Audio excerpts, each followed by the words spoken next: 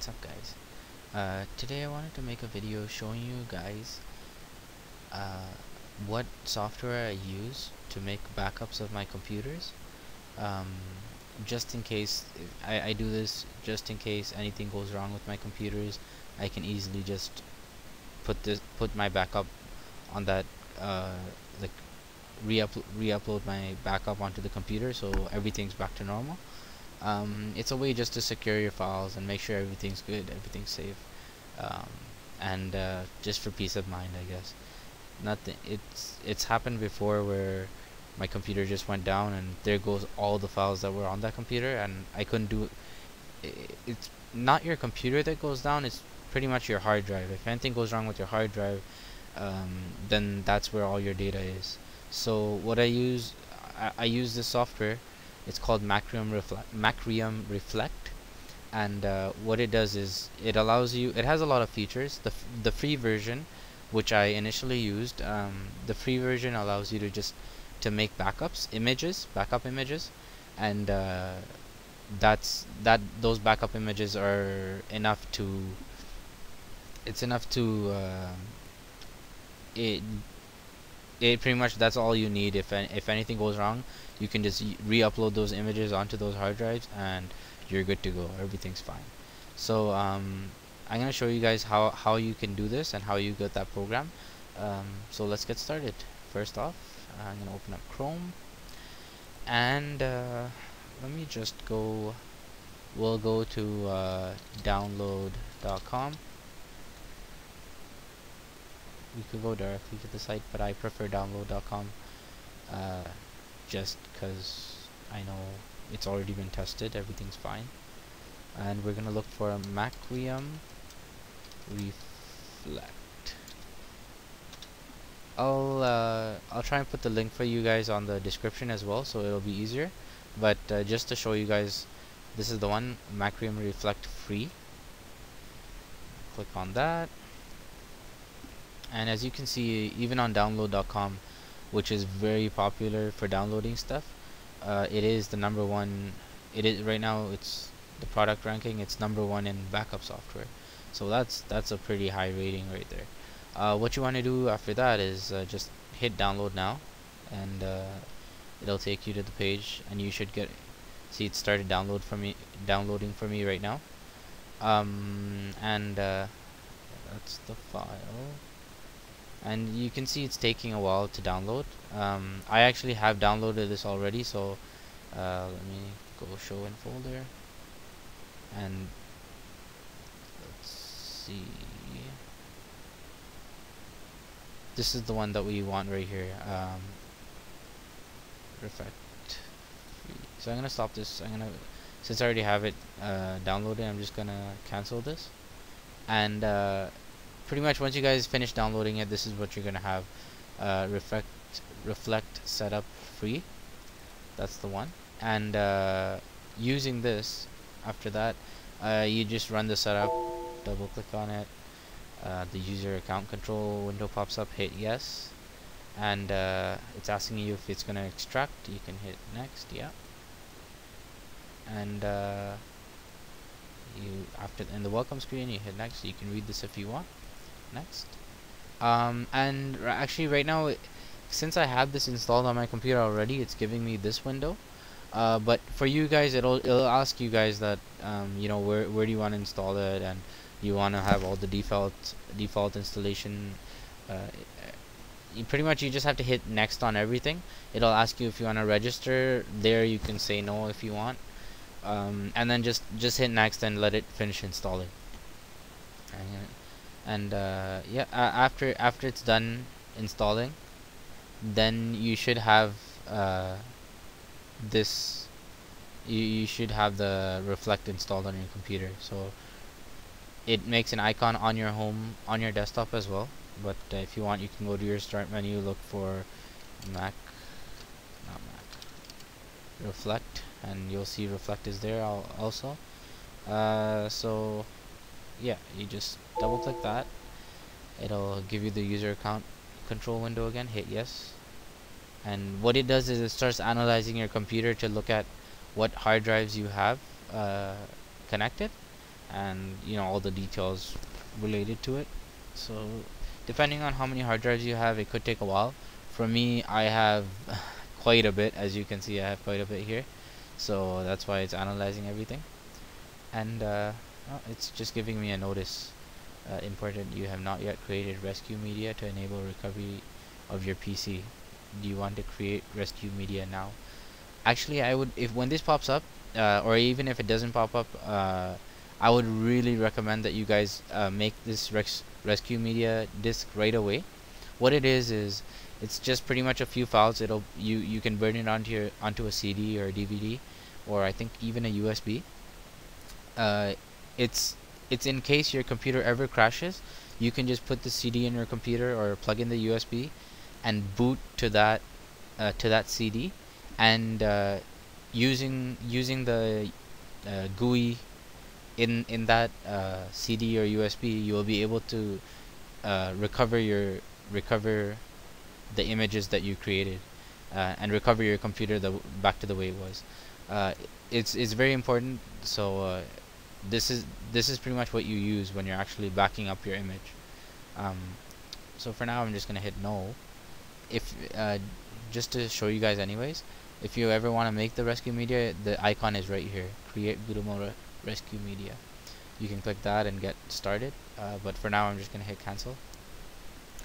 And then what you want to do is, it shows you all the different disks that you have. So right now I have this,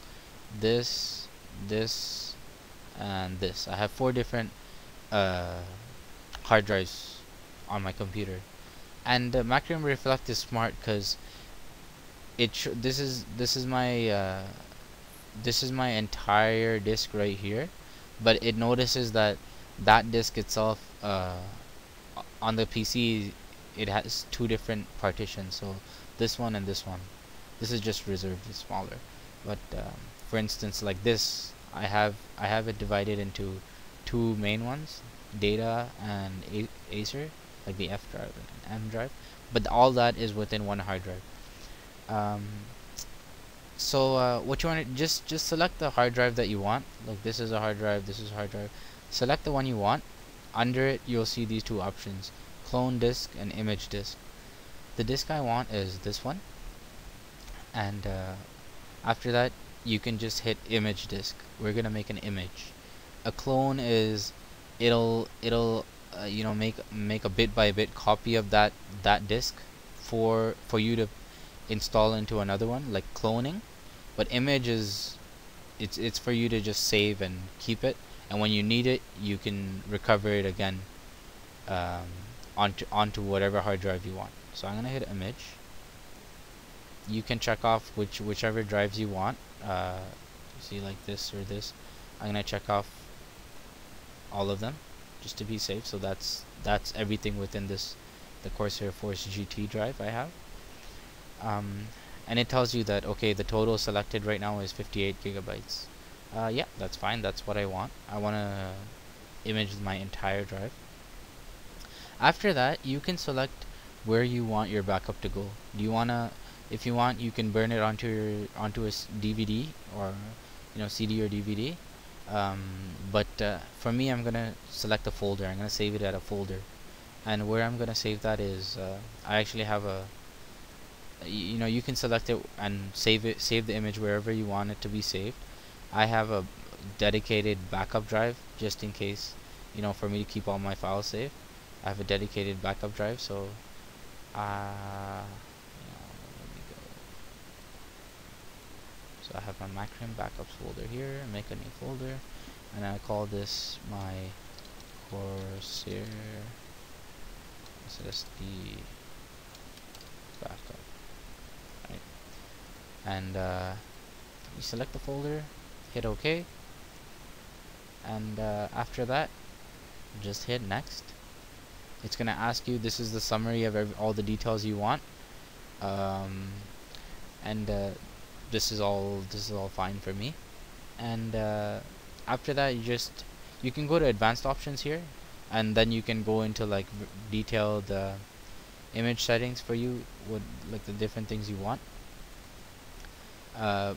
the compression level. If you want it to be compressed really high and save space, then you can do that. But for me, I'm just going to leave everything as default and hit finish.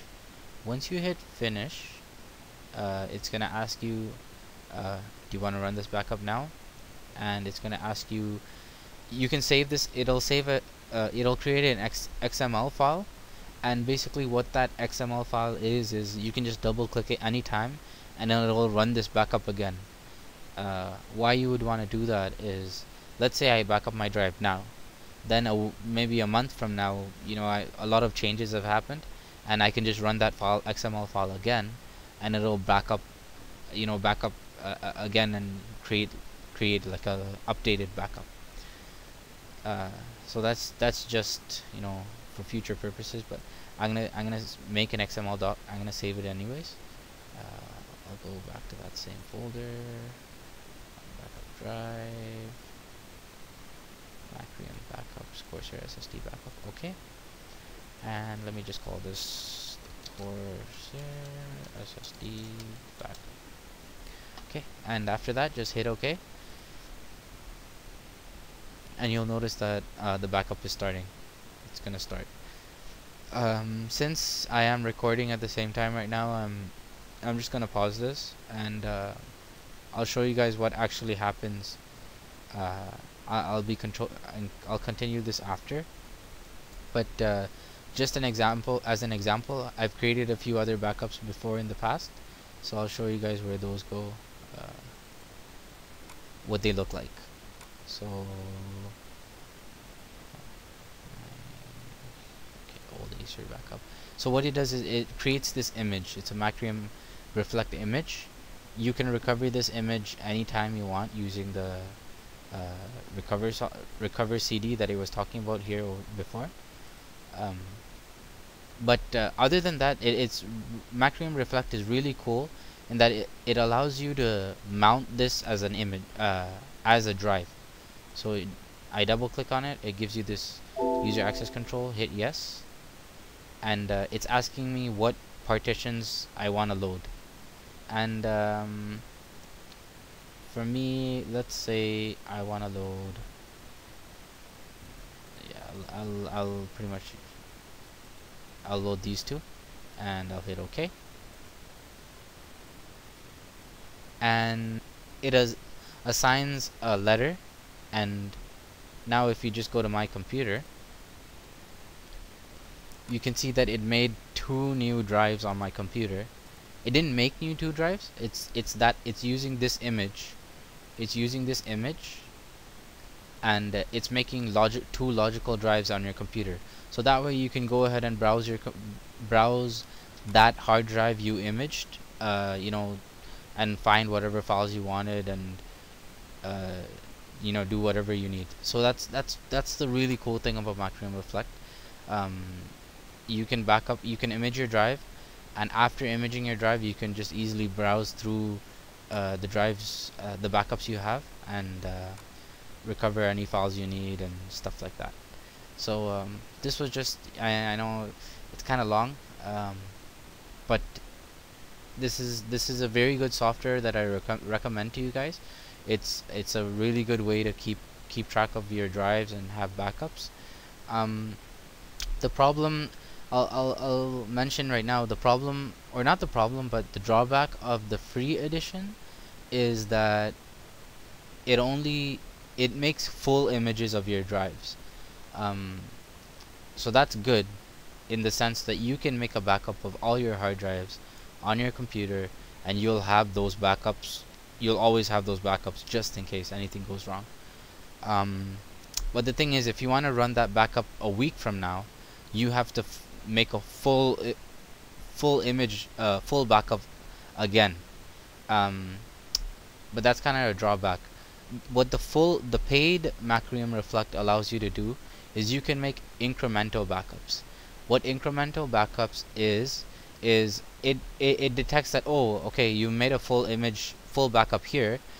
Now let me just make a backup of any new files or any changes that happened from the point that you made this full backup. So that way you don't have to, like, this image right here is 168 gigabytes. That way you don't have to make a second image of 168 gigabytes. It'll make just an incremental backup of any files that got changed, so it'll be much smaller. So in that sense, you can schedule, weekly backups, and it won't take much space. It'll only make a backup of those smaller files that got changed from the time you made your full backup. That's incremental backup. But for the purpose of backing up your drives, the free edition should be fine for you guys, and I just wanted to show you guys how you make that backup. So that was pretty much the process. I hope you guys enjoyed this video, and I hope that helped you guys out. Please let me know if you have any questions. I'll be happy to try and help you guys out. I'm also still learning the process. I downloaded I got the full edition recently, but I haven't installed it yet. I'm gonna install it, and I'll show you guys. Maybe I'll make a video showing you guys how incremental backups work as well. So thank you guys for watching. Please don't forget to comment, rate, and subscribe. Take care, guys.